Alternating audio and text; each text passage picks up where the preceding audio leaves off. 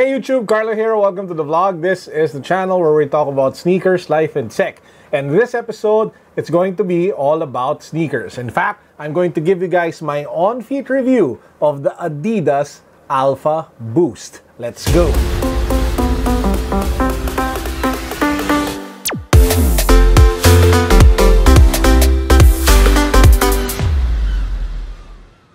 Now, if you guys haven't subscribed to the channel yet, please make sure that you do so. We have 4 ongoing giveaways. We're giving away a Nike Off-White shirt. We're giving away a Redmi Note 7 smartphone. We're giving away a bag full of gadgets worth 10,000 pesos and more. All you guys have to do to be able to join the giveaway, hit that subscribe button, follow me on Instagram, and hit the notification bell. Oh, and we're also giving away a bunch of Harry Potter Van sneakers. The links to all of the giveaways, all 4, can be found in the description box. So click the link so that you can watch the videos with the mechanics for each giveaway. I firmly believe that the Adidas Alphabounce Beyond is one of the most underrated sneakers, mainly because it's constantly overlooked because it doesn't have Boost. Boost, of course, to those of you know, is the latest technology by Adidas, which they use for the cushioning of the midsole of the shoe. It delivers exceptional,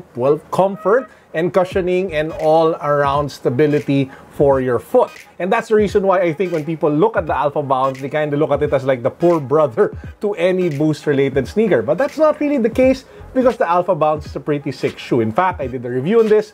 You guys can check it out. The link can be found down below. Now, Adidas probably heard everybody complaining and they finally came out with a hybrid. This is the Adidas Alphaboost, and as the name implies, it is a combination of the Alphabounce stripped with the bounce technology for the midsole and replaced with the Boost technology that we've come to love with the Adidas Ultra Boost, NMD, and a bunch of other sneakers. Now the question is, by combining Boost technology with the Alphabounce, like maybe like upper or structure or silhouette, do you get a better shoe? Do you get a nice performance or a lifestyle sneaker? That's what we'll answer today. In a sentence, the Adidas Alphaboost is foremost a performance sneaker. It's amazing for gym workouts, it's amazing for speed training, it's amazing for all-around training inside the gym. After that, it can also do well as an athleisure shoe, but that is just secondary.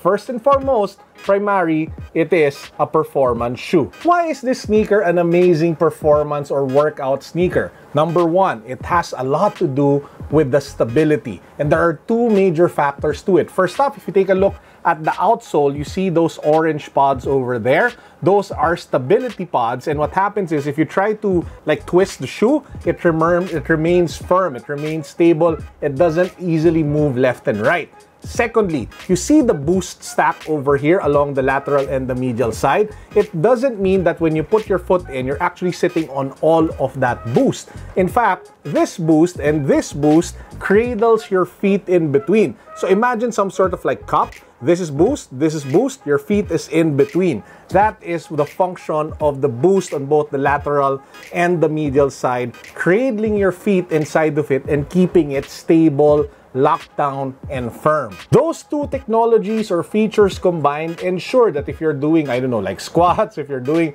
like side-to-side movements, your feet will stay in place. And that, I think, is one of the reasons why this is currently my favorite workout shoe as well as my wife's favorite workout sneaker. Now, one more thing that I love about it is the breathable light mesh upper. So you get a lot of ventilation in the shoe, so your feet will not feel like super warm after a good workout session. Something that you usually suffer if you're wearing a Solar Boost or a Solar Glide sneaker. But with this one, the air passes through effortlessly, so you get that cooling and that ventilation, and you don't feel like super warm after the workout. Now, do I recommend it as a running shoe? I know that Adidas is marketing it still as a running sneaker, but this wouldn't be my first choice when it comes to running shoes. Both my wife and I agree that it is kind of heavy, or it feels heavy compared to like running in Ultra Boost, Pure Boosts, Reacts, or other types of sneakers. So personally, I wouldn't recommend it for running,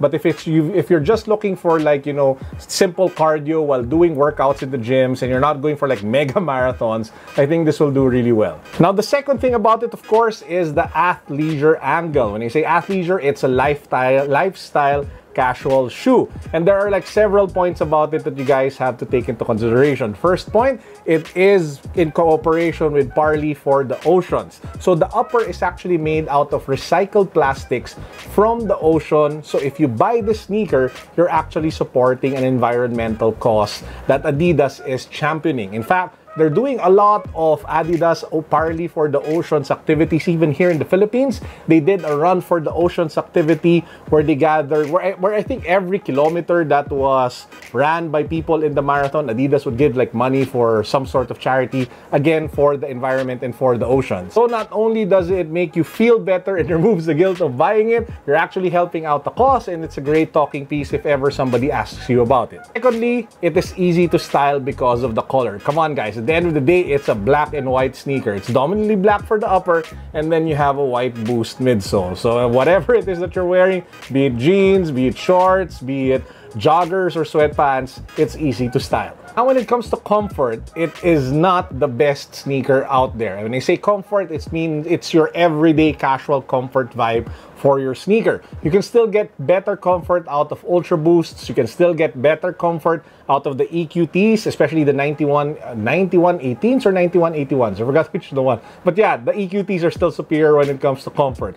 The reason why is because it kind of looks deceiving that it has like that giant boost stack, again, because of this giant loop that you see here on the lateral and the medial side. And as I explained earlier, this is just meant to cradle, so your feet is actually in between and not on top of that particular part of the boost.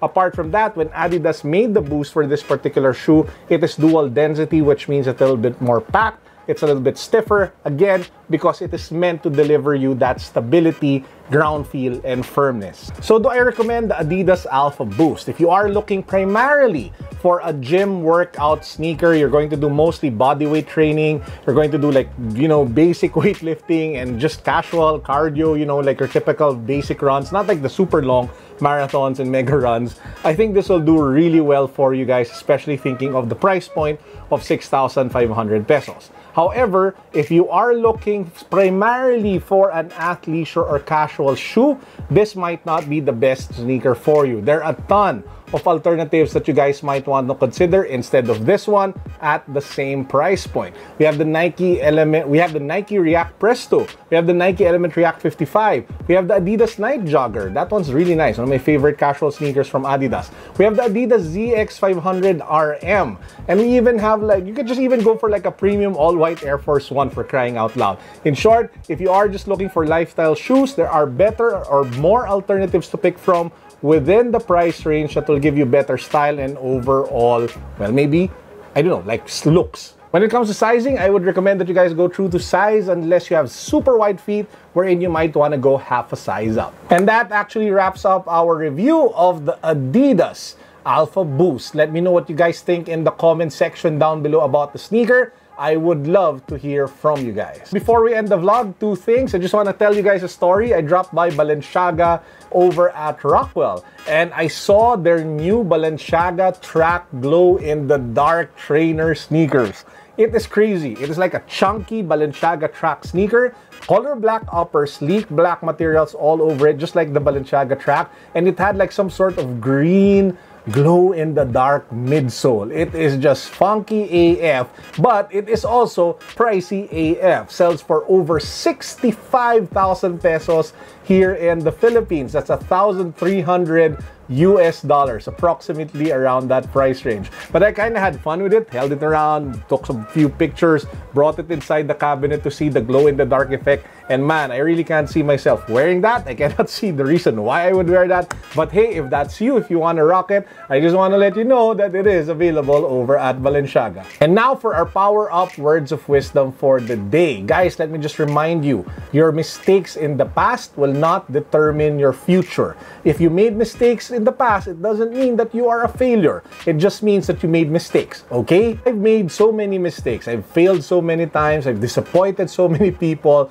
But the most important thing that I've learned in failing is that you really just have to learn the lessons so that you don't repeat them. Or if ever you will repeat them, you'll repeat them just a few times and not a lot. So it doesn't cause like permanent and damage that will constantly like ruin you. So every time you fall, every time you make a mistake, it's not enough to get up and move forward. You need to get up, learn, and then charge forward. Because without the learning, without the reconciliation of what you shouldn't do, you will be forever be haunted and stuck. So again, guys, if you made a mistake, it's not just about dusting yourself off and getting up. It's also about analyzing and learning so that you know what you don't repeat in the future. So if you are that person who's burdened with your past, let me just tell you, lift it up to God, pray for it, learn your lessons, get the F up, and charge forward. With that said, I hope you guys enjoyed the vlog. As usual, peace, God bless, what's up, happy Independence Day, boom.